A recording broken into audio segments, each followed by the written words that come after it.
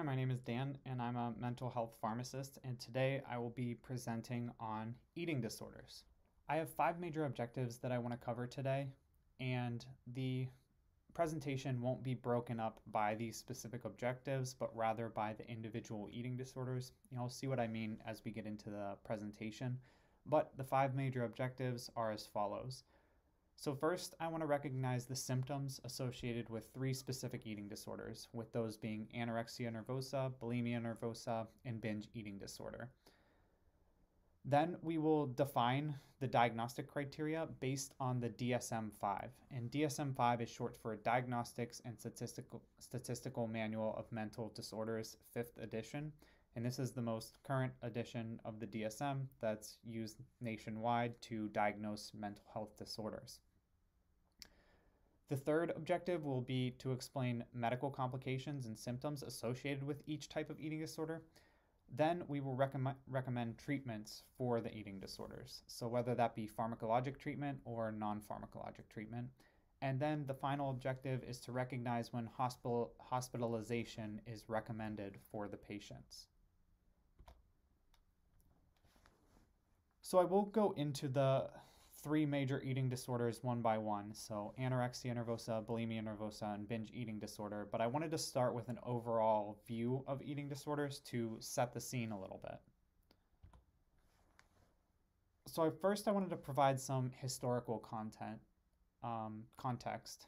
So there are reports of anorexia since the Middle Ages. So this is not a current phenomenon caused by social media or anything like that. Although social media use may worsen eating disorders, like I was saying, anorexia has been around for hundreds and hundreds of years. Next historical component I wanted to talk about was the DSM. So the DSM was created to standardize the diagnosing of mental illnesses across the country. So for example, when you look at something like diabetes or hypertension or something like that, there's objective measures that we can get to diagnose these illnesses. So you can take someone's blood pressure and see what it is, or you can take an A1C or see what their blood sugar is. But with mental disorders, mental illnesses, that's not the case. You're basing your diagnosis off of what the patient is telling you.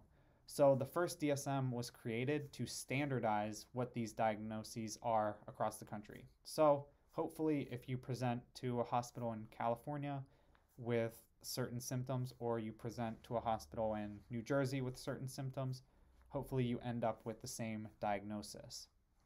The first edition of the DSM came out in 1952, called the DSM-1, or just DSM, but it was the first edition at that point, and anorexia nervosa was included in this first edition. By the third edition in the 1980s, bulimia was added, and then in our newest edition, the DSM-5, binge eating disorder was added. There's additional eating disorders in the DSM, which we'll talk about briefly, but it won't be the focus of this presentation.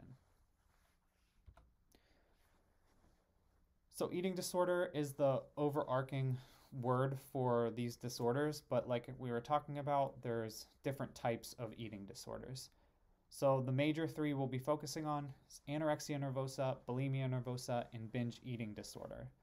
That being said, there are additional eating disorders. So one's called pica or pica, which is persistent eating of non-nutritive foods. So paper, soap, hair, ice. I think there's a TLC show where they sometimes highlight people that have this behavior. There's rumination disorder, which is repeated unintentional regurgitation of food. There's avoidant restrictive food intake disorder, which is kind of like a very severe selective eating disorder, to the point where someone's foods that they like or will eat are so narrow that they're maybe not getting the proper nutrients that they require. The next two are kind of like catch-alls. So other specified feeding or eating disorder, or unspecified feeding or eating disorder, is what you would diagnose someone if they don't meet these other major categories that we're talking about. Eating disorders are based on a disturbance in body image perception. So I was watching this show produced by the BBC, and it was like a mini docu-series type of show. And it was a reality TV based show called How Mad Are You? And the point of this show was to have patients that had treated mental illness and patients without, or people without mental illness, all live in a house together, and psychiatrists would observe them doing tasks and events and so on, and try to pick out who had a mental illness and who didn't. And the point was to destigmatize mental illness and show that people with treated mental illness, no one could really tell that they had anything, unless you specifically asked the person. But one of the events that the people had to do in this show was dress in like really tight spandex clothing and have a picture taken of them. They were then presented with a computer with a really stretched image of themselves, and their goal was to downsize the image back to where what was appropriate for what their body actually looked like. And they found really interesting results. So every single person who did this, mental history of mental illness, no history of mental illness, kept their image more stretched than it should have been by a degree. But one person kept their image stretched 30% more than what their actual body looked like. The psychiatrist guessed that that person had a history of an eating disorder, and they were actually correct. So the person who overestimated their true body size by the most actually did have a history of an eating disorder. The next point is, are eating disorders increasing? And that's really hard to determine. The overall diagnoses over the last 2 decades have remained relatively stable. So from that standpoint, potentially not. But it looks like when you break it down into various regions of the world, some areas did have big increases in diagnosis of eating disorders. So example is China and Japan over a recent time period does have really big increases in eating disorder. This is a little surprising because there's certain risk factors for eating disorders that have been increasing. So urbanization of society, social media use, like we talked about before, social pressure, all can increase the risk of eating disorders.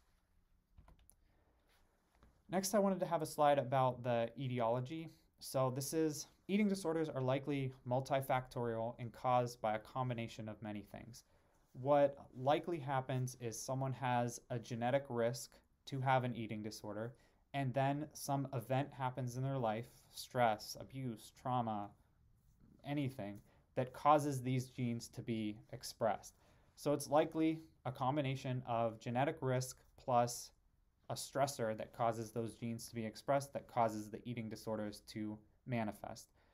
So basically it's multifactorial and the causes of eating disorders are complicated. Next, I wanted to touch into the pathophysiology. The first point here is decreased neurotransmitter production. So your diet includes proteins, and proteins have amino acids in them, and your body uses amino acids to synthesize neurotransmitters, which are the chemical signalers, chemical messengers in your brain. So for example, if you eat a lot of protein, maybe you have some chicken and tofu and nuts or anything really, your body will get tryptophan from those amino acids. Your body will get phenylalanine. Your body will get tyrosine. And then with those amino acids, your body makes serotonin, norepinephrine, and dopamine. So in someone with an eating disorder who is maybe going long periods of time without eating, without getting that protein in their diet, they're making less neurotransmitters. And this is one of the theories and one of the reasons why most psychiatric medications don't work in someone who's severely underweight. So if someone's severely underweight, they're not having that same level of neurotransmitters. So if you give that person, say, an antidepressant, like a selective serotonin reuptake inhibitor, those medications work by blocking the reuptake of serotonin so it stays in the synapse for longer and has a better chance to bind. But if your body doesn't have that serotonin to begin with, the medication can't keep that into the synapse. So you need that proper diet to make the neurotransmitters. The next point here is neurotransmitters. So there's decreased active metabolites of serotonin in people with eating disorders, which makes sense based on what we say, but there's based off of what I just said, but there's also alterations in serotonin binding. So people with eating disorders may have that genetic component to themselves where their serotonin binds differently. Also, there's dopaminergic dysfunction. So that's a part of the reward pathway. So in someone with an eating disorder, they might not get that same reward based on eating or feeling full or anything like that. So then their eating can be altered. Speaking of that, there's also altered blood flow to different areas of the brain in people with eating disorders, and there is a strong genetic association, like we were saying. So the pathophysiology is really complicated too. There may be just less neurotransmitters to begin with, but even if the neurotransmitters are there, they may be binding and working differently in someone with eating disorders, and then there's genetic components. Next is comorbid conditions. So psychiatric comorbid conditions are very prevalent in someone with an eating disorder. So as you can see from the slide here, 55 to 97% of patients diagnosed with an eating disorder also receive another psychiatric diagnosis. The most common is depression or major depressive disorder, and a lot of the symptoms of depression and eating disorders overlap. So one of the questions they ask about in diagnosing depression is, have you had any changes in your appetite recently? Increased appetite, decreased appetite, and that can of course go along with eating disorders. Other symptoms of depression can be being socially withdrawn, and that's also associated with eating disorders. And then a depressed mood. So someone with an eating disorder alone could have a depressed mood. Next, and thought of a lot less than major depressive disorder, is that people with eating disorders have a high chance of OCD, or obsessive compulsive disorder, and roughly 40% of people with eating disorders also have OCD. You'll see that their OCD symptoms, so their obsessions and their compulsions in someone with an eating disorder, are often related to food. So they might collect recipes and or hoard food, or there's another condition that's not officially recognized by the DSM called orthorexia, which is almost an obsession with healthy eating. So these people will compulsively check the labels, and they'll cut out certain foods from their diets, and they'll obsessively follow certain health food blogs and YouTube videos and so on. So obsessive compulsive disorder and eating disorders are really closely linked. Next, anxiety disorders are also common in people with eating disorders, and substance use disorders. And this isn't just someone using stimulants or Adderall or something like that to suppress appetite, but it can also be other substances. So remember, someone with an eating disorder often has less neurotransmitters, or their neurotransmitters don't function the same way as other people. So their mood can be down, and substances are a way that people try to change their mood and change the way they feel. So substance use disorders and eating disorders also are common together. Okay, so I hope that helped set the scene for eating disorders. So we talked about some of the causes of eating disorders, some of the pathophysiology in the brain, and we talked about comorbid conditions and even some of the history with eating disorders. So now I wanted to go into anorexia nervosa to start, then we'll do bulimia, then we'll do binge eating disorder, and then we'll wrap up. So let's jump right into anorexia nervosa. So this first slide here is an overview of anorexia nervosa. So the major points I wanted to make here: anorexia nervosa is an intense fear of gaining weight. And people with anorexia nervosa have a significantly low body weight. So that's one of the defining features of anorexia, is that significantly low body weight. So remember that. Prevalence is higher in females as compared to males, and you'll see that this is a repeating pattern as we talk about more eating disorders. The clinical course shows a peak age of onset in the late teens, and the average episode duration is 8 months, but the average duration of illness is for many years. So the person might have a long episode, so 8 months is long. That's longer than most episodes of depression and mania and bipolar and so on. So 8 months is a long time in the frame of mental illnesses. But they might have some improvement, some recovery, and then relapse into another acute episode for an 8-month period, and that can happen for years and years. The bolded point here on the slide is that anorexia nervosa has the highest mortality of any psychiatric disorder. So someone who's hospitalized for anorexia, so their weight is so low that they need to be hospitalized, their mortality rate exceeds 10%. So those deaths can be due to starvation, cardiac arrest, suicide even, and then lower weight at presentation, longer duration of illness, and alcohol use also can contribute to raising that mortality rate. So this is something really serious, really important to treat appropriately.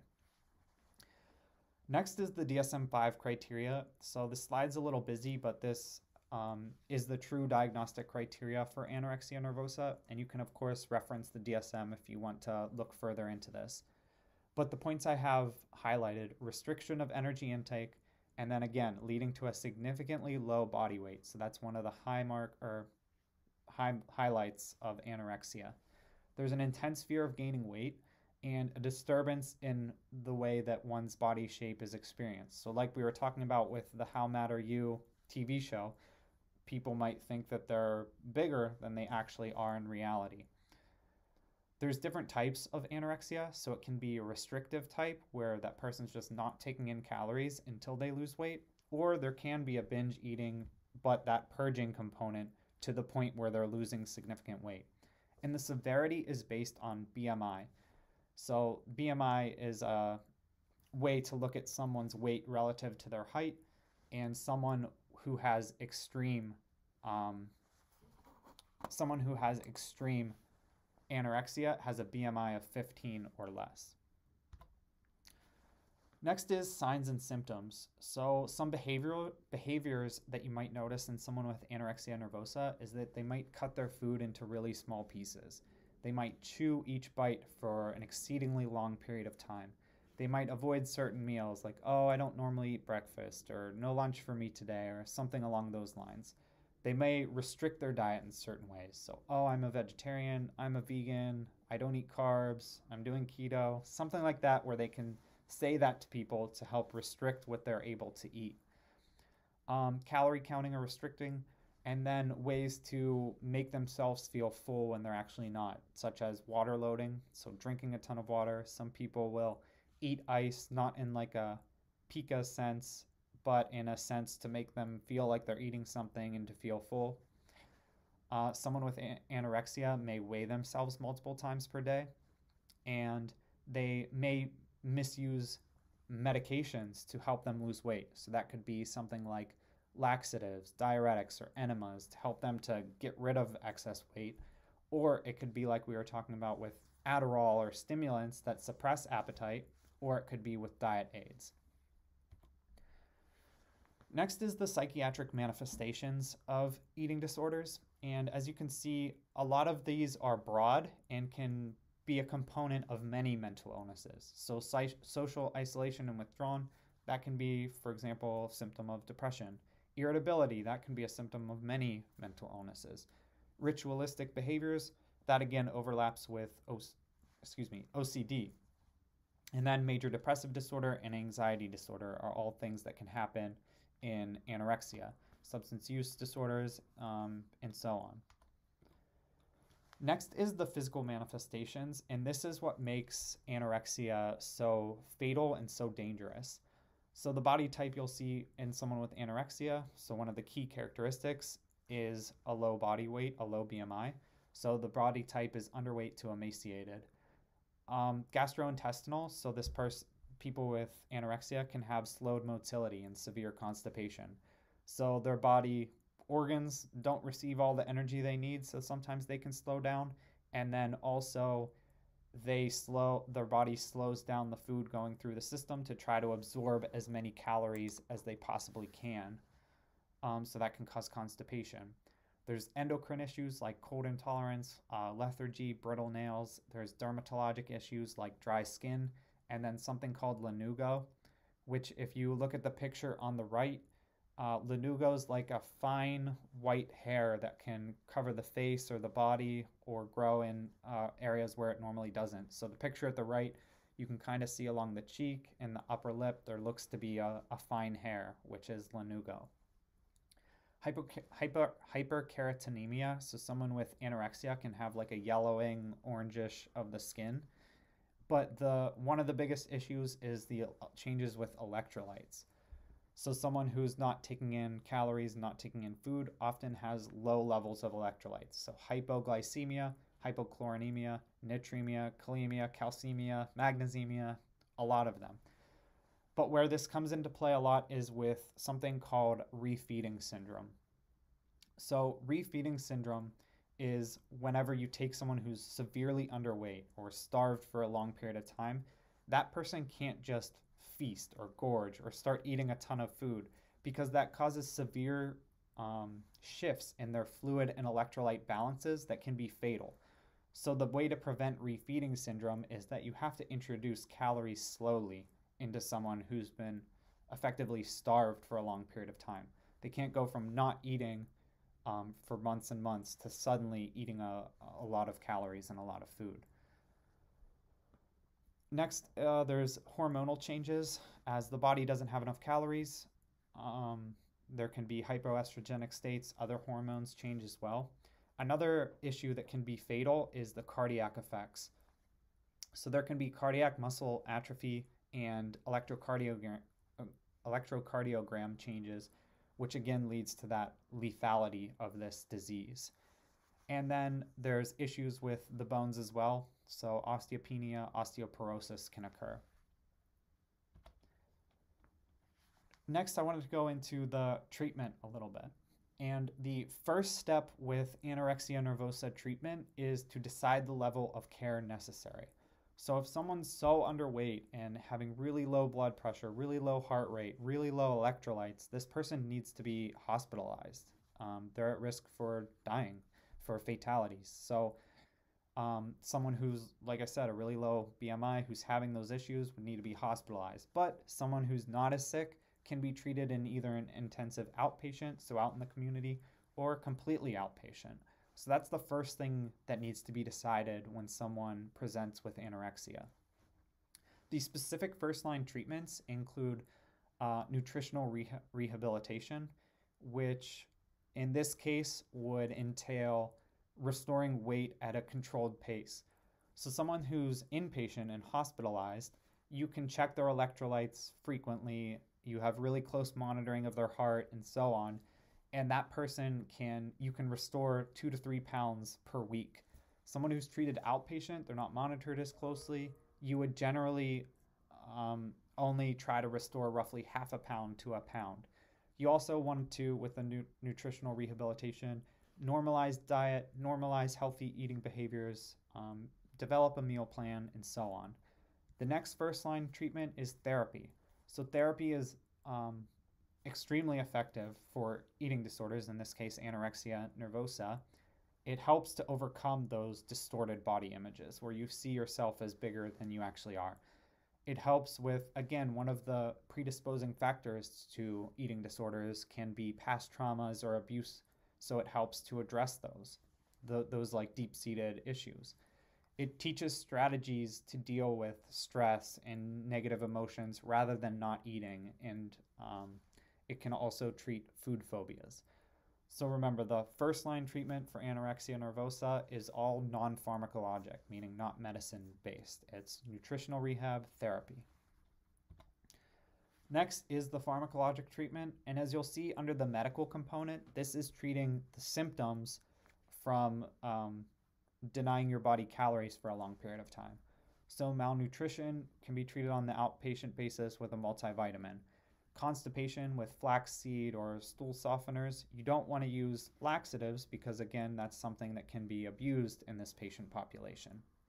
Next, you can treat abdominal bloating and pain, and you can treat osteopenia. Psychiatric medications are generally not effective in a severely malnourished, underweight patient. And we already talked about the theory and potential cause behind that. So if the person hasn't been eating for a long period of time, they haven't made serotonin, norepinephrine, and dopamine in the same amounts that people without an eating disorder have. So if you give them an SSRI or an SNRI or a TCA or something like that, they don't have that building blocks neurotransmitters to work with. So your first goal again is nutritional rehab and therapy and helping this person to start put back on some calories. SSRIs can be used for co-occurring psychiatric illnesses. So if someone has depression or an anxiety disorder and so on, but really you have to restore some of that weight first and get some calories and get some protein into that person before these will likely be effective. Antipsychotics may be used to aid in weight gain. So I was looking at a 2019 study that looked at olanzapine versus placebo, and it showed that the patients on olanzapine with anorexia nervosa put on roughly 1 pound more per month. So that could help, like we were saying, in the weight gain. But this study didn't show that the olanzapine helped with the obsessionality around food or any of the psychopathological features. That being said, other studies have shown that antipsychotics can improve in that area. So due to the plus or minus nature of the current evidence, you would have to make that decision based on your current patient. Next, just one landmark clinical trial. So I like to introduce evaluating medical studies in medical literature because that's something that I do on a daily basis, so it can be helpful for you as well. This here is a Cochrane review, and a Cochrane review is, Cochrane is an organization based out of the UK. It's generally regarded as high quality evidence, and they have an official relationship with the World Health Organization. A Cochrane review is basically like a brand name of a meta-analysis. So this Cochrane review looked at 7 randomized controlled trials, and they found no evidence to support the use of antidepressants in patients with anorexia nervosa. It didn't help with weight, core pathology, or associated pathology. So this goes back to what we're saying. Someone who's a really low weight, you need to restore that weight before generally these medications can be helpful. Okay, one question for a knowledge check. Why are antidepressants not effective in the treatment of anorexia nervosa? So option A, the overuse of laxatives or exercise speeds metabolism to the point where little drug is absorbed. B, starvation limits the production of neurotransmitters, and antidepressants rely on neurotransmitters the body already has synthesized. Or C, antidepressants need food to be properly absorbed. Please feel free to pause if you want to think about it, but I'm going to go along to the answer, which is B, which I hope I stressed and highlighted a few times already. But starvation limits the production of neurotransmitters, and again, our medications, especially antidepressants, rely on neurotransmitters that have already been made to exert their effects. Next is bulimia nervosa. So bulimia nervosa includes repeated episodes of binge eating and then purging. So it's like this two-sided coin of eating disorders. It's difficult to recognize or diagnose because a lot of these behaviors are done secretively, and people with bulimia nervosa are often a normal body weight. They have a normal BMI. The prevalence is again higher in females compared to males, which is also what we saw in anorexia. So this is easy to remember because it's a pattern. Peak age of onset, 16 to 19 years old, so late teens, which is also what we saw in anorexia nervosa. So again, easy to remember because it's a pattern with these eating disorders. Average episode duration is 3 months, which is shorter than the average anorexia episode, which was 8 months. Average duration of illness is years, and the mortality rate is still here at 1%, but it's a lot lower than it was for anorexia. The diagnostic criteria for bulimia nervosa can be seen here. The first component is recurrent episodes of binge eating. And what exactly is binge eating? So binge eating is eating any amount of food in a 2-hour period that is definitely larger than what most individuals would consume over that time period. And the second component is a sense of lack of control during that episode. So that person can't control how much they eat and what types of food they're eating. And this feels like something that probably most people feel like they have done in their life, but when I looked into episodes of binge eating more, it seems really, really severe. It can be. So some episodes of binge eating can be up to 20,000 calories, which the average daily intake is 2,000, so you're eating 10 times that amount, which is absolutely huge, as you would imagine. Um, binge eatings Binge eatings are often concealed, planned in advance. There's like this secretive component to them. People with binge eating disorder will often eat alone, go somewhere else to eat in their car, something like that. There's also, on the flip side of that, binge eating is there's inappropriate compensatory behaviors. So that can be self-induced vomiting. That can be misuse of medications like laxative, diuretics, and other medications. That can be excessive exercise, anything to prevent weight gain from those binges. Um, the binge eating and compensatory behaviors must occur on average at least once weekly for at least 3 month time periods. So this can't be like something that happens once or twice or every once a year or something like that. It has to be a really consistent behavioral pattern. Self evaluation is unduly influenced by body shape and weight. So, again, that altered perception of what their body actually looks like. And the disturbance does not occur exclusively during episodes of anorexia nervosa. So, they are different. Um, the severity of bulimia is based on the number of episodes per week. So remember, the severity of anorexia was based on BMI, so how low that person's weight was. But the severity of bulimia is how many episodes, how much they're binging and purging. Next is signs and symptoms, and this is similar to anorexia. So impulsivity. So someone might impulsively go binge when they weren't meaning to eat or something like that. Someone might impulsively purge and go exercise for 5 hours after they eat. Someone might impulsively use substances, so whether that be a substance use disorder or using substances to help with their purge. There's mood lability, which can be seen in many mental illnesses. Substance use disorders, we talked about, major depressive disorder, anxiety disorders. The physical manifestations generally aren't as severe as what you see in anorexia as they are with bulimia here. So the body type is normal to slightly overweight. So remember, with anorexia, one of the key components is a low body weight, a low BMI, and that isn't the case with bulimia. Dental, you can see permanent loss of dental enamel. So this can happen in anorexia too if people are self-inducing vomiting and their stomach acid wears down the dental enamel over time. They can be tired. There's a dermatologic term called Russell's sign.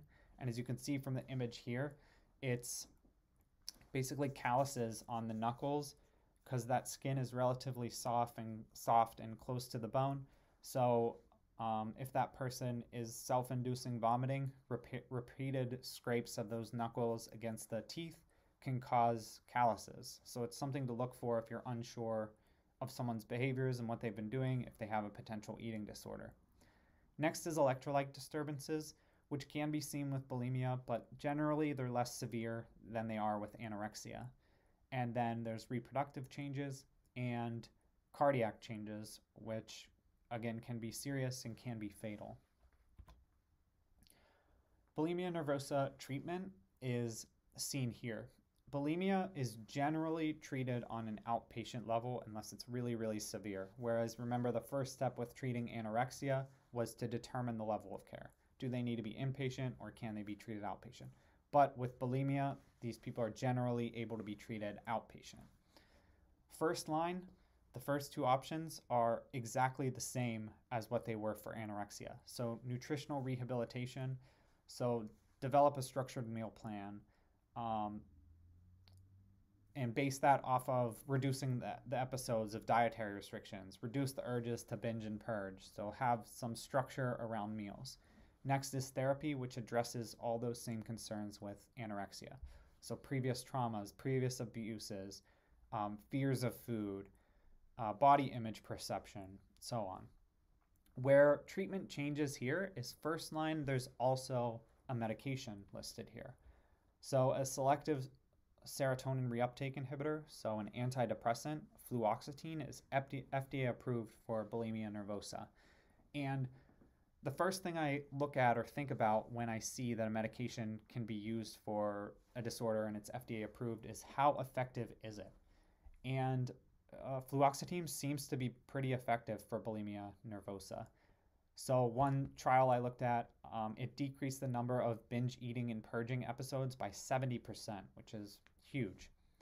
Um, the dosing here, generally you want to get to the higher end, and we'll talk about that a little bit later, but higher doses of fluoxetine can be more effective. Next is some second line options, medication wise. So if fluoxetine can't be used or didn't work, you can try a different SSRI. Some options here are fluvoxamine or sertraline, and there's also additional options. So topiramate has been shown to help with both the binging and purging episodes, but generally it's thought of as something that potentially helps more with the binge eating component. On ondansetron, I found a few small trials related to ondansetron. They had they were small, like I said. One study was around 5, the other was around 14 people, the other was it was in the 20s, but all relatively low numbers. And they used ondansetron as almost like a PRN, which means as needed. So if someone felt the urge to have a binge eating episode, they would take an ondansetron. And although the studies were small, so that is a limitation, it basically cut the binge eating episodes in half. So it's a potential option. Landmark clinical trial. So again, I like to go a little bit into the evidence and review some of the evidence, but I won't spend too much time on that during this lecture. But the trial I wanted to highlight here it's old. It's from 1992, but it looked at fluoxetine 60, which is a relatively high dose, fluoxetine 20, which is a relatively low dose, versus placebo. And what this trial found was that fluoxetine 60 was the most effective, fluoxetine 20 was the next, and then placebo was not effective. So the point I'm trying to make here is that dosing matters when using fluoxetine for bulimia nervosa. Okay, one knowledge check here. How do you differentiate between anorexia nervosa and bulimia nervosa? Option A, bulimia nervosa includes self-induced vomiting and anorexia does not. B, bulimia nervosa is often curable and anorexia nervosa is not. C, anorexia nervosa includes a restriction of energy intake that leads to a significantly lowered body weight, and bulimia nervosa does not. So again, feel free to pause if you want to think about it, but otherwise I'm going to continue along. And the answer is C. So the main differentiating factor between anorexia nervosa and bulimia nervosa is the body weight. Someone with anorexia has a low BMI. They restrict their energy intake to the degree where they have a low BMI. Someone with anorexia can still have binging and can still have purging, but again, they're doing that to the point where they're losing more calories than they're gaining and their BMI is low. Whereas bulimia does not have that component. So there's the binging and purging with bulimia, but there's not that loss in weight in BMI. Okay, the final eating disorder we'll cover in depth is binge eating disorder. And overall, what this is recurrent binge eating episodes, which we already talked about. So eating more over a 2-hour period than most people would be able to. And the second component is loss of control. And then the binges are often followed by like depression or despair or feelings of guilt. So the prevalence is again higher in females compared to males. And the peak age of onset is the late teens. So again, this coincides with the other 2 eating disorders, and so does the prevalence. So all 3 eating disorders we talked about had a higher prevalence in females. All 3 had a peak age of onset in the late teens. Long-term complications with binge eating disorder are related to obesity. So they can be things like high blood pressure, prediabetes, diabetes, high cholesterol, risk of stroke, so on. Any of the risks that you would have from having a high weight are the same risks from binge eating disorder. One of the things I wanted to comment on was differentiating binge eating disorder from obesity. So they definitely do overlap to a degree, but they are not the same. So approximately 50% of obese individuals report symptoms of binge eating. How you differentiate this is the overeating due to loss of control? If it is, that could be binge eating disorder. And following the binge eating, is there depression, despair, guilt, anything like that? That can be binge eating. And that's one of the ways you can differentiate obesity between binge eating disorder. DSM-5 criteria can be seen here. So this is the true diagnostic criteria for binge eating disorder. So first, recurrent episodes of binge eating, which we already talked about. And then the binge eating episodes are associated with 3 or more of the following: eating much more rapidly than normal, eating until feeling uncomfortably full, eating large amounts when not hungry, eating alone because feeling embarrassed, feeling disgusted, depressed, or guilty after eating. And then again, this can't just be a one-off type of behavior, it has to be repeated. So at least once a week for 3 months. These signs and symptoms can be seen here psychiatrically, which go along with anorexia nervosa and bulimia nervosa. So impulsivity, mood lability, substance use, major depressive disorder, anxiety disorders, components of OCD, anything like that. The physical manifestations, so the body weight or the body type here is generally overweight. The physical manifestations are, again, those that are related to obesity.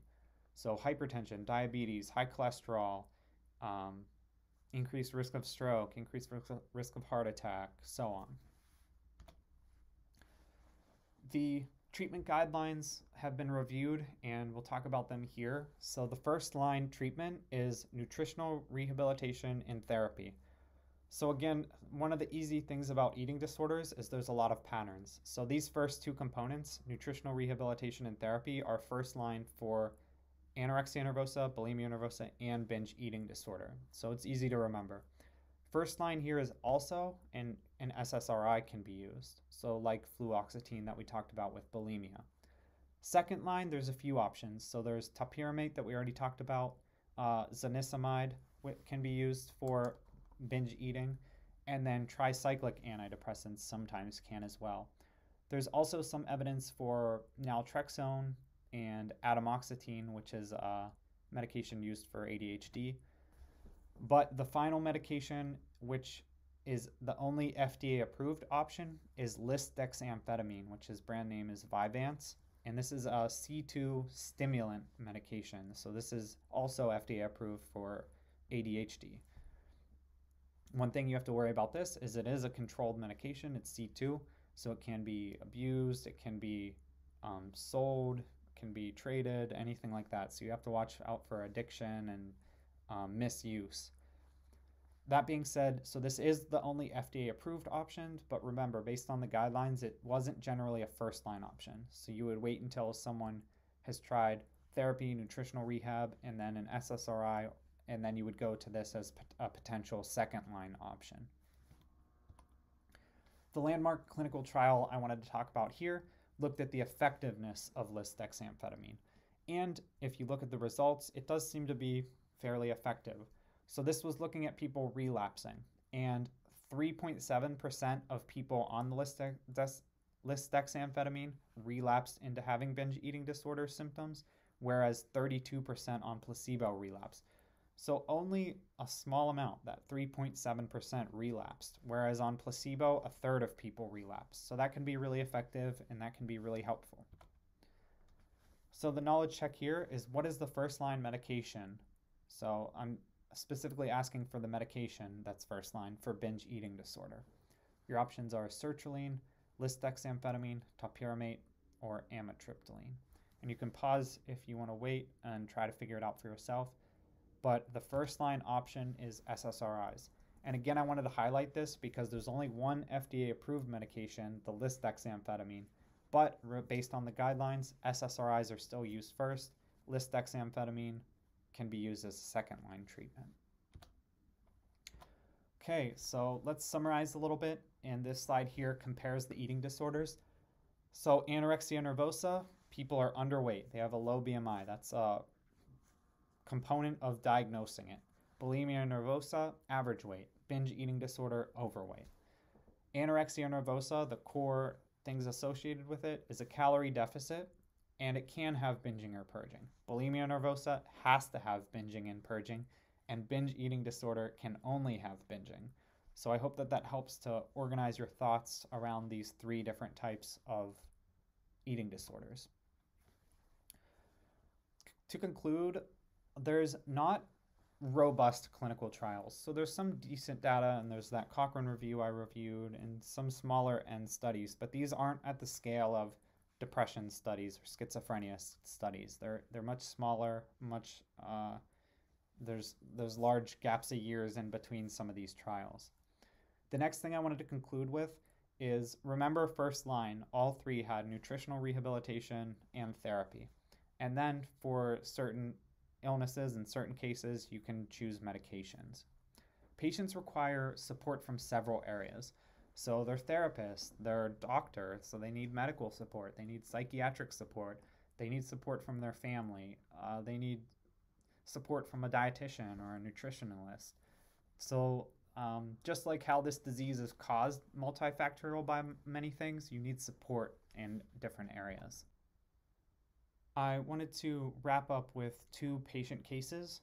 So the first case is a 19-year-old woman states that she eats large quantities of food and then takes laxatives and exercises to counteract the food. The patient has been doing that twice weekly for a year. Otherwise, she eats a normal diet and her BMI is average for her height. What treatment do you recommend?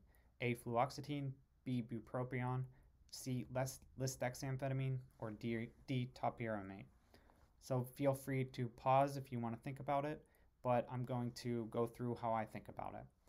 So first, you need to determine what her diagnosis most likely is to answer this question. So you can take it line by line. A 19-year-old woman states that she eats large quantities of food. So that first component, eats large quantities of food, could be anorexia, can have binging, bulimia can have binging, and binge eating disorder can have binging. So that doesn't help us at this point. The next part, and then takes laxatives and exercises to counteract the food. So now they added in a purging component, which can still be anorexia or bulimia, but this eliminates binge eating disorder. She's been doing that twice weekly for a year, so it meets the duration component and frequency component. Otherwise, she eats a normal diet and her BMI is average. So this is what we were looking for to finalize it. So someone with anorexia can have binging and purging, but their BMI is not average. So we're able to eliminate anorexia, and this person most likely has bulimia. Then, based on these treatments, we're looking for a medication clearly.